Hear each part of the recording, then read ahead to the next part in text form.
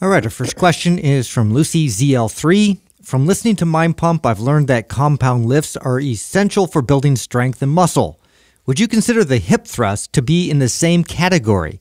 Or is it more of an accessory exercise for those seeking to develop their glutes? Ooh, that's a great... It is a great question. And that is a really good question. And it's crazy, actually, you bring up the hip thrust. Oh, man. We're going to combo this with I didn't know you were going to go this direction and bring up the hip thrust, but we didn't talk about the intro. The master of the hip thrust. Our buddy over there, Brett Contreras, is getting some heat right now. Yeah. Dude. Boy, that is, you know, again, here's the thing that sucks about being in the limelight like that is, you know, you do some shit where you cheat on your girl for that long. I mean, and same thing with like Lewis. I don't know She's going after him. Well, you know, I listened to her talk. She's not throwing him under the bus. Like, she's not saying his name. It's just that everybody who knows that they were together, like, is obviously, she's inferring it, but we all know. And she wrote a fucking newsletter. I mean, she did put a newsletter out. Like, she's got like 300,000 followers, so she's got a massive following herself. So basically, she cheated on her. Yeah, he cheated on her with his assistant for like a year or a year and a half or some shit is what she said.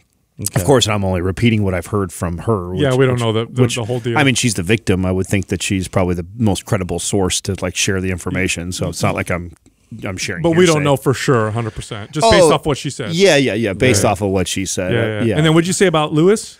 Lewis, same thing, dude. Oh, yeah. With what's her face, Jen Doc Fit or whatever. I forget what her handle is or whatever. Same thing. I was just talking to Jordan at lunch too. Like, man, I was really surprised that didn't destroy his image. I thought that somebody who's like that, you know, the super positive, everything like that, and then I'm a good guy. Yeah, kind of presents himself in that light would get really crushed by that, and just didn't. But the one thing that I think both of them are doing, and I've seen Brett's page too, and I know there's already all this crazy hate. Just not acknowledge it? Yeah, just totally ignore it. Let the storm kind of roll by. You know, this is, so I actually respect Lane Norton a lot exactly for this. He addressed it. He got divorced because he had an affair, and he addressed it head on publicly, which takes a lot of balls, you know? And so I appreciate that. It's one of the things that we've connected. I mean, we consider Lane a friend, and you know, he's a very polarizing personality, but at the end of the day, I think that he means well.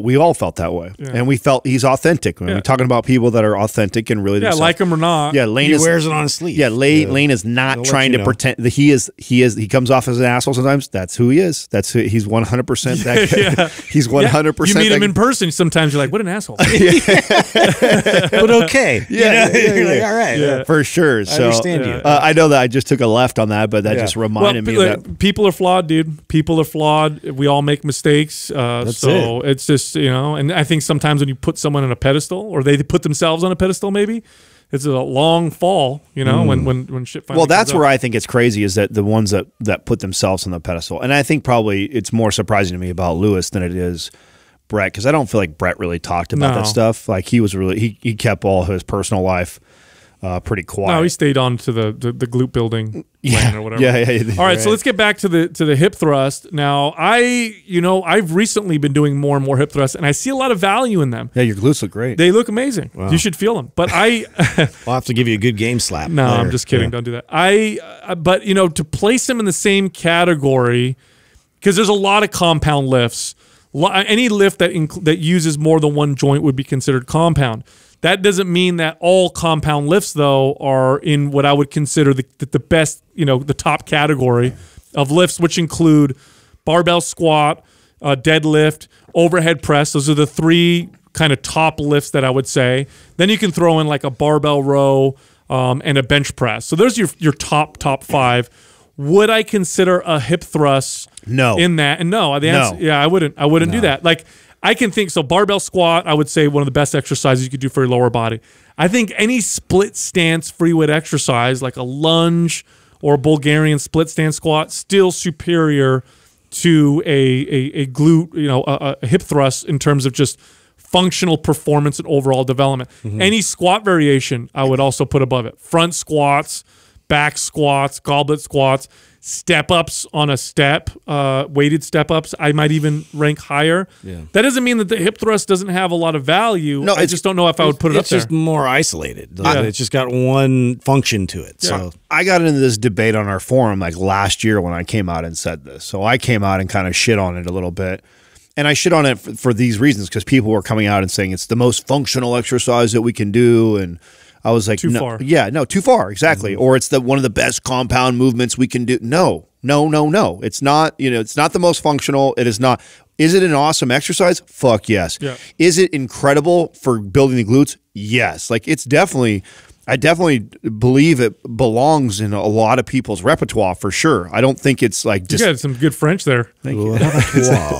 Did I mess it up? No, you did. You bro. rolled it okay. off the tongue. Don't fuck with me, bro. No, I I was impressed. Sorry. I had that combo. I had that pure combo. Oh, this you morning. did? Yeah, fucking snap. Organifi coming through there. Speaking What of is that? tongues. Timestamp, like 20-minute, 30-minute timestamp. It is. See, it takes me longer. I think it takes Sal 30. I think we're almost like 45, 50 into this. Oh, wow. So it's a little delayed in my brain a little bit. So, but anyways, Merci. I got into this debate with somebody Menage a that trois. it is not. And here's the case that somebody can make. First of all, you have to right away. Anybody who's presenting it as amazing as it is, more than likely is profiting off of a product that's related to it. So be careful of that. So if you're gonna read the science and the literature on it, read the science and literature of somebody that's not attached also to the product itself. So that's important that you do that. Yeah. And when you read all the literature that's around that movement, yeah, it's an incredible glute development movement. And are a lot of people suffering from anterior pelvic tilt? Yeah, and I think that would be a great exercise to do to help counter that. So it's a great strengthening exercise. So long as you do it right. Right, exactly. So long as you do it right, that can help address that. Is it one of the best things for building the glutes? Absolutely. So you can make a lot of cases for why it's amazing, but no. Does it belong up there with overhead press, deadlift? Now, I want to add one thing to this, and that is if an exercise specifically corrects an issue or an imbalance for you, that exercise becomes the most functional, beneficial exercise. Excellent point. for you. So to that argument, a seated row could be the most important thing that you do. Right. You know what I'm saying? Like so if you have an issue with hip extension, if your glutes aren't firing Right. the way you want, Sleepy butt syndrome. right? If it's underdeveloped, if that's something that if the hip thrust is the perfect exercise for your body and your movement patterns, then it does belong in the absolute. what a great point, because you're right. Because I know some people listening are like, no, that exercise changed my life. Yeah, that's I hear right. that every now No, and then. that's 100% right. And all the ones that you listed before, step ups, split stance, lunges, squats. If your glutes aren't firing properly and you don't have good hip extension, then barbell hip thrust could absolutely supersede those movements Totally. because of that reason. Yeah, So that is a very good point. And we're speaking generally. So generally speaking, after training hundreds of people or thousands through the gym, people that have come through my gyms, hip thrusts, generally speaking, just aren't as valuable for most people like a deadlift or like a barbell squat or a split stance squat.